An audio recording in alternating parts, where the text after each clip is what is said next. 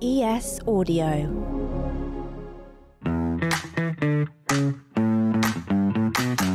The Evening Standard Rugby Podcast with Lawrence Dallaglio, supported by Fuller's London Pride, official beer of Premiership Rugby. Support with pride. Hello, I'm Lawrence Dallaglio. Welcome to the Evening Standard Rugby Podcast, supported by Fuller's London Pride. As ever, I have my wonderful co-host. Actually, she's more like the presenter, to be honest. Sarra Elgan is with us. Sarra, how are you? I'm good, Lawrence. How are you? Very well. I'm not sure why I've got glasses on, because I don't need them to see. I know you look like very studious. I'm not used to seeing you looking bright. Okay, also joining us, we're delighted to welcome on board the new rugby correspondent from the Evening Standard. It's Nick Purewal. Hi, Nick. Hi, Sarra. How are you? Nick, to have you on. Looking very studious as well. I actually can't see, so I need them. They're not for show. And our guest this week is a man who's made over 250 appearances for Harlequins. He has represented England 83 times and the British Irish Lions on their 2017 tour. He's a much-loved personality, both on and off the pitch. It's Joe Marler. Hi, Joe. Hello. I don't think I've ever given you an intro like that before. That was really nice, wasn't it? It was still really insincere.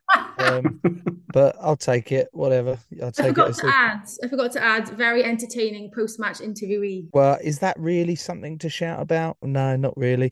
Lowell, what's the crack with the glasses, mate? Is it like Ugo, who just wears the fake glasses for fashion, or have you now hit the age that you got bad eyes? I'm 50, you wouldn't believe it, but I have turned 50. Ugo must be in his 30s. I need the bins now. I'm told I look like Harry Hill. I was thinking more sort of Bricktop from Snatch or something, but it's Harry Hill, I think. Do you know what nemesis means? You don't want to be counting the fingers you haven't got. There we go. How was the Barbarians? You've had a sort of a nice week, haven't you, really, of just, getting together, having a crack, maybe only 2 or 3 training sessions, if that. Lowell, have you done the Barbars? I have, yeah, but I'll never forget it, actually, because we trained at Chelsea and Mike Ruddock had just been appointed the coach and he just lost his job with Wales and he was obviously a bit overexcited and started laying out line-out cones and the lad said to me, "What's he doing?" I said, "What do you mean, what's he doing?" And he said, "Well, he looks like he's laying out cones for a training session."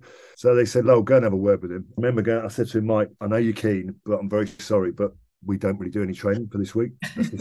That's not how it works around here, Mike. I appreciate you're still in real work mode, but we'll just put a couple of pods up. In fact, we won't put pods up. We'll just throw the ball in on the game day and see how it goes. It went well, didn't it?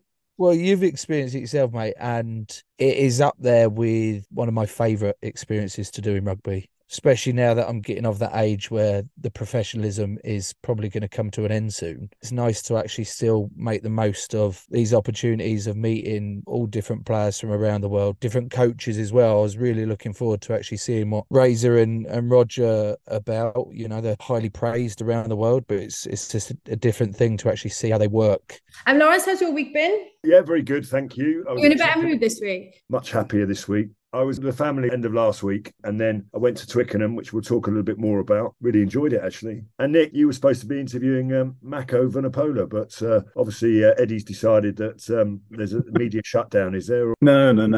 He just had more important things to do, which he can never argue with. So we'll pick that up tomorrow. Excellent. Don't forget, you can also watch the full extended video podcast at londonpridebeer.co.uk.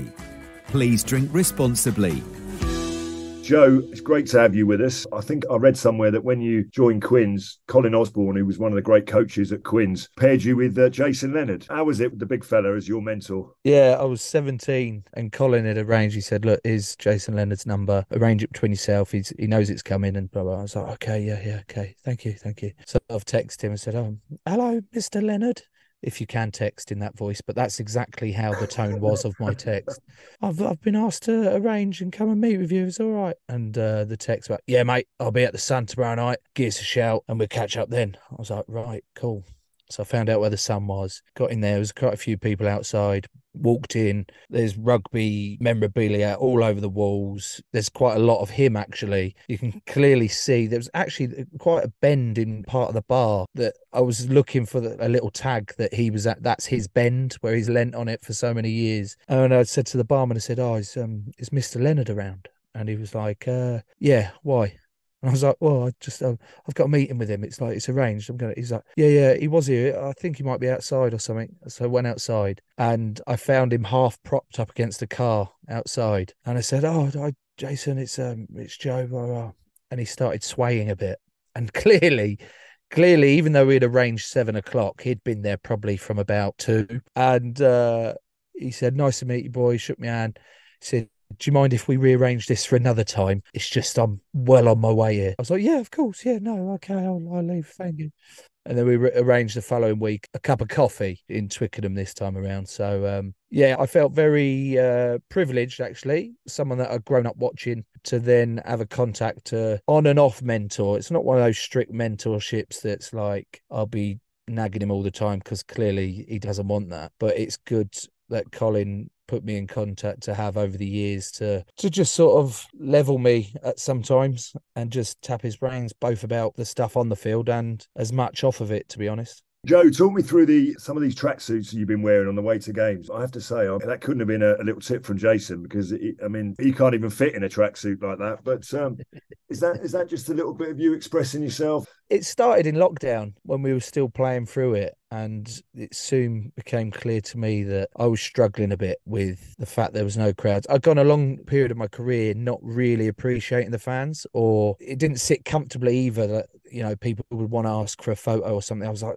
so I'd end up being quite rude, and I'm sure there's many a journalist that has been the back of that and appreciated that. And it was the same sort of vibe with fans as well, that I didn't really have that connection, because I was like, no, it's weird, and also I'm just kind of doing it for the money. I'm doing it as a profession, sort of thing. Lockdown took that all away, and it became soulless, and I was really struggling to get up for games, even though I felt lucky that we were still able to keep playing and still trying to put some smiles on faces for people watching it on TV. But I thought, oh, sod it, I just start mixing it up a bit. We were with Adidas at the time. I thought they've got some decent gears. They've got some decent retro gears. Adidas, they're the nuts when it comes to it. Unfortunately, I'd lost my Adidas sponsorship gig back in 2016 for certain on-field discrepancies. And so I bought one, and it was fun, and all the boys were like, okay. But so it gave me something a bit fun to do. Then it carried on, and the boys would be like, oh, right, well, what we're going to get next week, something, you've got to be this, you've got to try as outrageous as you can. And some of them, mate, have cost me an arm and a leg. They look expensive. They do look expensive. There was a red one. It was a Ivy Park. It was Beyonce collaboration with Adidas. And I had to lock it down really quick. And that was the priciest one going, only for me to turn up at the stoop for people to say that I look like, what are those things that you put in your cupboard and they're wrapped in red? An immersion heater. They were like, you look like an immersion heater walking into the thing. And I was like, that wasn't the vibe I was going for, but it's fine. But fortunately for me with that one, because they were so limited edition, you can't get them anymore. I plan on keeping that for a little bit longer, and then hopefully selling it to someone that wants a 4XL tracksuit. How much did that cost you then? That tracksuit in all, because I went to town, I went with the shoes, the socks, everything, even the jacket, that was north of about 1,800 quid. Oh my gosh, Joe. So we just moving on, you've widely documented as in terms of the work that you've done with the mental health charity Calm, and you've, in terms of your own mental health experiences in your autobiography and your TV program Big Boys Don't Cry. It's a topic that you're very happy to talk about. Do you see yourself as being able to be an ambassador for that and just speak up? Because I'm sure there's plenty of other rugby players that feel the same way. I never envisaged, or my aim wasn't to be an ambassador for it or be a voice for it. It was actually just selfishly helping me. Just being able to openly talk about it was internally helping me to just normalize it for myself, to accept things for myself and understand it more for myself. And then, other teammates were reaching out, both having played against and with, saying that they'd experienced the same feelings, the same things. Their wife had put them into contact with various people. And then it sort of became, why can't we just talk? As soon as you start talking about mental health, it's like, oh, your mental health issues. And it's always like a negative connotation to it, that you have mental health issues. But it's about understanding a bit more that it's mental health. It's the same way as your physical health. You spoke earlier about you've hit 50 now and your eyes have started to go. Right, that's part of your physical health. What can you do to then sort of fix that? Well, make yourself look like Harry Hill, and there you go, jobs are good and you're sorted. But that's the sort of same approach that I think we need to start having more conversations. And we are definitely in rugby having more conversations. Boys are opening up a lot more. And I think the next step is actually like the tool acquisition of it all. How do you start a conversation? How do you recognise the signs in boys or your teammates that are struggling? They want to open up, but they can't open up. And just be that sort of ear that you can be there to listen to and ask the sort of right questions. We need to start having those tools, because it's just everyone's going through the same things, just at different levels and at different periods of their life. So it wasn't my aim to be that voice, but I'm happy that if it's helping people, then I'll run with it and I'll continue, because selfishly, say it like that it continues to help me to regularly check in with myself and work on things that I need to. Can we talk about your podcast, which actually has absolutely nothing to do with rugby, everything but rugby? So what made you want to do it, to start it? How did it all kick off? I met Tom Fordyce and Steve Jones, who used to be at the BBC, and Tom was a big part of the Peter Crouch podcast. I met them in Japan. We got on really well. Then after the tournament, they'd left the BBC and set up their own podcast company, and they said, look, mate, would you be interested in setting up a podcast? And I went, there's 100 rugby podcasts, mate. And I don't know what analytical insight I can really bring to it. And they were like, no, we don't want to do rugby. We want to set up a podcast where we just go and meet loads of different people, loads of different stories, loads of different jobs, backgrounds, and see where it runs. And I was like, go on then. Yeah, that sounds like fun. Give us an insight. Who's been your best show? Who have you been randomly gone to have a chat with that's really kind of perked your interest? Oh, there's been a few. There was a marine biologist called Darren who came on, and he was so well prepared, and the facts that he came out with just blew our minds. And then it goes from a psychopath expert that we had on, or we had a woman that worked on death row for a good 10 years. So hearing those sort of stories. And then we had Paddy, a homeless guy who'd spent 10, 15 years homeless, and trying to get a bit of perspective and understanding on what goes on in that world, because we all live a very privileged life when you sit there and listen to his story and the things he's been through. And then to come out the other side, they were really big ones. And then there's also some fun, random ones that you get. Everyone's got a story if you ask the right questions. And it's just something I really enjoy doing, and takes me away from the rugby bubble and keeps me a little bit fresher coming back into it. Do you know what I enjoyed watching recently? Trixie turnover. You made a very impressive drag queen. I thought you were amazing. I got to be honest. And the fact that you kept your beard. Yeah, well, it wasn't they that kept it. There was a big conversation. They were like, you're obviously getting rid of the beard. And I went, I haven't been clean shaven for 12 years. There's not a chance. I've got no chin. It looks like I've got a big face, and, this thing. I've got the smallest pea head going. I'm like, mate, I'm sorry, the beard's got to stay. And they were like, right, we'll just spray paint it with about 1 kilo of glitter then. In fact, there might still be some knocking about. It looked like great fun. Yeah, you were really good. I thought. Have you, Lawrence, you never tried a bit of drag? No? Well, they look at the size and go, listen, we've got wardrobes, but not for people like you. Okay, we could talk to you, obviously, like most of our guests, all day, but we'll move on to probably not your favourite subject now, Joe, actually, rugby. The Evening Standard Rugby Podcast with Lawrence Dallaglio, supported by Fuller's London Pride, official beer of Premiership Rugby. We should definitely start with a mention to the Red Roses, who put on such a valiant display against the Black Ferns in that World Cup final. They went down to 14 players after just 18 minutes, of course. But listen, they were brilliant. Awesome tournament, awesome final. I suppose my question, Lawrence, to you, what words, of advice would you have for the players after doing so well and then experiencing that? Well, it was heartbreaking. I've got up at 6 a.m. to watch it, and so did 1.8 other million people. So I think that regardless of the result, the sort of momentum that's got behind women's rugby, and the Red Roses, etc., they should be very proud of what they've achieved. We've all lost big games of rugby, sadly. There's not a lot you can say in the early part of it. It's quite raw, the emotions. I think if they keep 15 people on the field, I think they go on and win that game. Playing New Zealand in New Zealand, they took the game to Eden Park. They brought in Wayne Smith. They gave themselves every advantage they possibly could. I just felt for them, I really did. So, but they should feel very proud, I think. Joe, you've been there. How tough is it to get through that? How long does that take? I actually watched the game. I'd got in the Saturday morning. Bar's night out, isn't it? I was sat there with my kebab and a portion of chips, and then the game came on, and I was like, brilliant. So I watched it, and I don't want to be pernickety, but I'm arguing that the last thing that New Zealand have thrown the jumper across, and I actually think it should be a penalty the other way, but that's being pernickety. It is heartbreaking for them. I've been there, and it does take a long time. Also, at the end of our tournament, there was a few questions posed to me. Mate, you still looked really quite happy and thinking. It was like, well, because I look back at the tournament and enjoyed it. Of course, I wanted the gold medal at the end of it. We all did. But the experience, the cultural experience, the unity of the group and the memories we'd made along the way, you sort of have to take stock and appreciate. It's hard to do, especially like Lawrence said in the moment and as raw as it is. But I think women's rugby is in a really good place. And even go back to my daughter, she sees these games and she goes, hang on a minute, can I play rugby? Can I do that? And it's those moments that go, well, hang on, there's the next generation that can come through now, because it's getting so much bigger and there's so many more characters in the game that are putting it out there and it's far more accessible. So I think in 4 years' time, we should throw the kitchen sink at it like New Zealand did in their own backyard and give it a good go.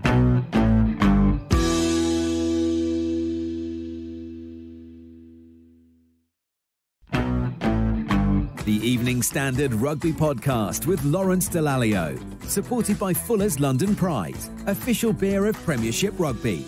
Autumn internationals this weekend. We saw wins for Ireland against Fiji, Wales against Argentina, England against Japan. Lawrence? Can I just say, big up for the Northern Hemisphere rugby. Every team, apart from Scotland, they obviously didn't get the memo, won their games. And I think quite a few teams, Ireland and France last week. And when I first started playing against the Southern Hemisphere in the autumns, you know, across the board, England would win the odd game. Everyone else would get smashed to pieces. And I think now, as we go into a World Cup next year, I don't think the hemispheres have ever been closer than they are right now. Scotland nearly beat the All Blacks for the first time in their history. Ireland obviously doing great things. France winning again. And England, I thought they played very well. You know, you score 50 points against a team like Japan, you got to be quite happy with that. Positives, I think we've got a pack that are really coming together. You know, the front row looks very, very strong. I prefer second rows to stay in the second row. Don't like them in the back row, but that's just me. I thought the young lad at scrum half, I think there's a decision to be made this week. Going to be very interesting. Does he go back to Ben Youngs, or does he actually give Jacques Van Poortvliet a real chance to play a slightly higher pace game, which I think you need to do against the All Blacks if you're going to win? And Freddie Stewart, I think, was a massive positive at fullback. But yeah, listen, I think we'll find out a little bit more about England in the next couple of weeks, because you've probably got to play your strongest available team. And it's going to be fascinating for Eddie, because the best performances England have ever produced under Eddie Jones have had Owen Farrell at 10, Manu Tuilagi at 12 and Henry Slade at 13. So it's going to be fascinating. Does he go back to that particular selection, or does he continue with Marcus at 10 and Owen at 12? And I'm still a little bit confused by all of that. I think they can exist on the same pitch, but I just think you've got to start getting a few combinations going before the World Cup. I know there's a lot of rugby next year, but I'd like to see our strongest possible team. But a lot to be positive about with England, I think. Nick, what did you make of the rugby action this weekend? Yeah, I thought England were very good. I thought David Ribbons had a really good debut. And what I liked about him and his debut is, I think in a back five of balance, you always need somebody who's just going to smash rucks all day long and give you continuity. He just got in there and was just like, I'm just going to make a mess of the ones where we don't have the ball when I need to, and I'm going to give the team continuity and let the big beasts do their thing around that. And I think England really need that. Always look better when the ball is quick. I thought Van Poortvliet was really good. He drove the pace. I don't really understand how Freddie Stewart is so calm under the high ball, but he was talking about having done a lot of work with sports psychologists at Leicester and England on that, and he looks absolutely fantastic. And yeah, I mean, I know what Lawrence is saying about second rows in the second row, and obviously, you know, with a nod to Marrow, England clearly keep saying that they feel like they need 3 line-out jumpers. I understand the benefit of that as well. I do think Marrow be at his best at lock, but obviously, you know, Courtney Lawes is just a machine. I mean, how do you replace that? And I think they're doing pretty well there. In terms of Marcus Smith and Owen Farrell, I thought it's encouraging. Obviously, it's just a much bigger challenge against New Zealand this weekend. Yeah, so Eddie's got some decisions to make. Then Scotland almost pulling off a victory against the All Blacks in that brilliant France-South Africa game. The atmosphere looked insane in Marseille. And Italy, Joe, beating Australia. I mean, it's all kind of building up, isn't it? Quite nicely for the World Cup. The excitement levels are rising. What's your deal for the World Cup then? What's my deal? Is this like a semi-interview? Is there a big Evening Standard or London Pride gig out there that, you know, is there stuff available? Or I'm just asking because you said, did you like a couple of months ago, you were like, you know, you're willing to have a conversation with Eddie about it, but if the World Cup is not there for you, you're going to like shut up shop. No, that was slightly misquoted. It was like, I'd love to still be able to go and play at the next World Cup. I'd love to do that and give it one more crack, but as has been mentioned a couple of times by various different people, they compare Eddie to Gareth Southgate occasionally on his selection and not picking on form, but picking on thingy. But when it comes to loosehead, he very much is picking on form. I'm not in the conversation because I'm not playing well enough. You've got Genji, who's now vice captain and a huge influence on that pack and key to England's attack and his defensive physicality, but key to that team. Mako's come back this season and in great form. And then you've got young, hungry Bevan Rod and Valrapava Ruskin, who you'd argue has been the form club loosehead in the league, and he's been in the squad. But then you can be as good a club player as you want, but you get into an international environment, albeit a squad, and sometimes you freeze, or sometimes it's not comfortable, or you can't really put your best foot forward there, like, because sometimes it's a too big a step up. But yeah, you can argue that he might not be picking form on any other position, but he's certainly picking form in loosehead, and I can't argue with that. And I recognise where I am, and I'll just keep playing. And if the call does come one day that I can make the World Cup, then brilliant. I'll take it with both hands. But I also recognise I'm 32, and I might be better suited to going out there with the Evening Standard or London Pride. But you won't be shutting up shop, is what my question. No, there's no shutting up shop. Okay, no. That's good. Okay, let's move on to the Premiership games now. So Friday night saw current champions Leicester take a trip down to the Rec to face Bath, despite the home team being down 8-15, I think, at half-time. It was a try for Will Butt in the final moments of the game that saw them snatch a victory over the Tigers. I really enjoyed that one. There's some more good news for Bath, Lawrence. Yeah, do you know what? It's been, they couldn't win a raffle last season, could they really? And now is that 3 wins on the bounce? And well done to them. It's fascinating. We overanalyze the game of rugby sometimes, and players sometimes get a little bit maybe blasé. Sometimes you take for granted what you've got. When you look at Bath's best performers in the last few weeks, the lads who have come across from Worcester, Ollie Lawrence and Ted Hill and Shilcott, a fullback, they were probably the best 3 players on the field on Friday night. And they haven't taken for granted what they've got because they're so lucky. They feel very lucky to have a contract. And the game is quite emotional sometimes. And I think when you bring that level of emotion, you can really improve a performance. So, yeah, I think it's good things happening at Bath. I mean, what a finish, by the way, from the young lad on the wing. But, I mean, what a finish. I mean, I could only dream of that, really. But I just thought it was great. And as much as I am impartial, and I love to be impartial, I mean, it's nice when Leicester get beat in the last minute of the game as well. And it's so not impartial. Oh my God. You're a nasty piece of work, you are. I am. I mean, they would say the same, really.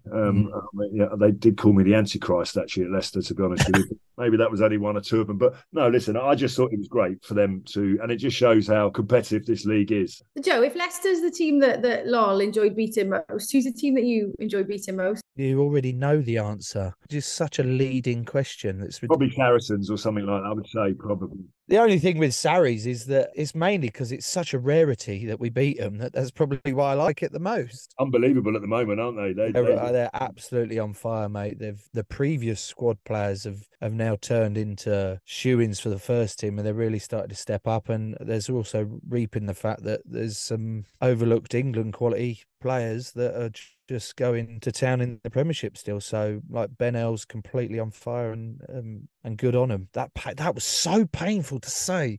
Good on them. Oh God.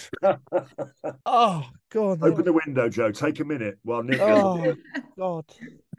That's the thing though, Nick, isn't it? They never know when they're beaten. Like 20 minutes ago, this weekend, Northampton had 22-point lead, looking like they were going to be the ones to break Sarri's record, but they still fall back. It's that calmness under pressure, isn't it? Just knowing that if refusing to accept that it's ever done, but sticking to sticking to processes and sticking to the plans, and knowing that you've got that in there to get it over the line. And good on people like Alex Lazowski, like Joe was talking about, England quality overlooked guys. And yeah, like you said, Ben Earl, he's another absolute monster, and I think surely he's going to come back into the England picture at some point. Okay, 2 more quick games to get through then. Another upset in the West Country, George Gibbons men. They suffered at the hands of Newcastle. They pulled off a win at Kingsholm, 27 points to 21. But Lawrence, all things considered, George Gibbons just must be scratching his head after that. He must be very frustrated. I mean, they were playing at home as well. I mean, I know they're missing Adam Hastings and Chris Harris, who have been big sort of leaders for them this season, and a number of other players, but you would have expected that, the result to go their way. I guess I would say sometimes if you give, unless you're Saracens, of course, if you give yourself a bit of too much to do, I think Newcastle were out of sight by half time, and I think Gloucester came back into the game second half, but they give themselves too much to do, really. Yeah, and then the other result of the weekend was Exeter beating London Irish 22 points to 17. Well, should we do our outstanding player then? Outstanding. Supported by Fuller's London Pride.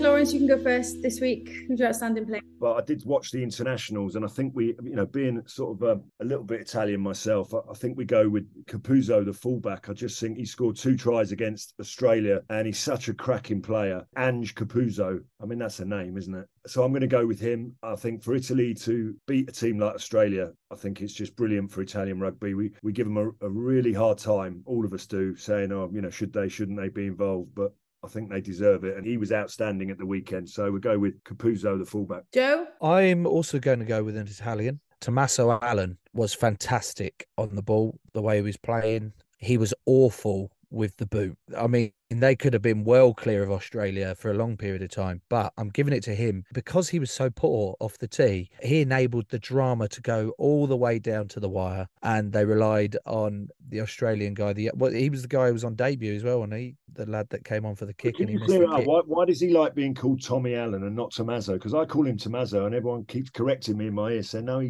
I said Tommy Allen sounds like an American name. I mean, I was like... No, I've had it from the horse's mouth. I've said, what do you want me to call you? And he says, Tommaso. So whoever you're talking to, Lo is wrong. It's Tommaso. He wants Tommaso. I've got it. Keep going with Tommaso. Christ, Tommaso. It sounds fantastic, actually. Exactly.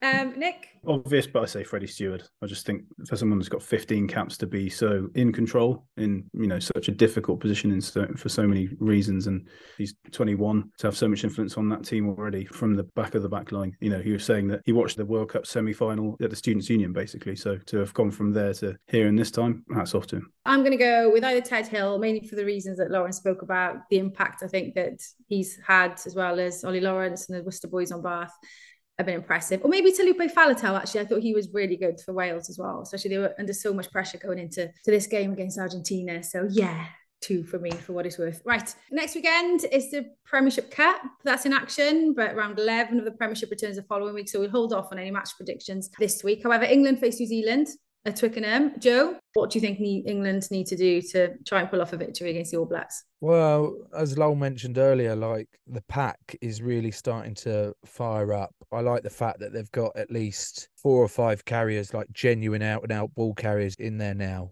It's just with the New Zealand team, you've got to get that balance between having those 4 or 5 carriers actually recognising that they need to do their graft and their work about the breakdown, because that'll be the key between the 2 teams. And I'm really excited. There's always trying to pick heads-to-heads with players, and I like the sound of Genji going at RD Sevilla and vice versa, because they're both in-your-face characters, big ball carriers, big hitters. I'm excited to see that. I'm going to go for an England win by 2.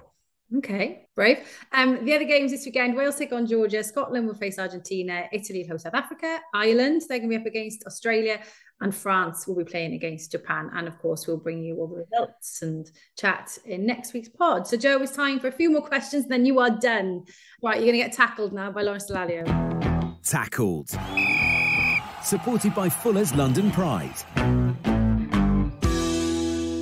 Your full name, please, sir. Joseph William George Marler. Wow, that's very posh. I'm trying to change it at the minute. What are you trying to change it to? I'm trying to change it to Joseph, Josef, Mala, Mala, but don't worry about that. Well, that's another story. Favourite takeaway? Chinese. The walk-in from Lawton does the best Chinese in the world. It's phenomenal. Beautiful. Did you have a celebrity crush?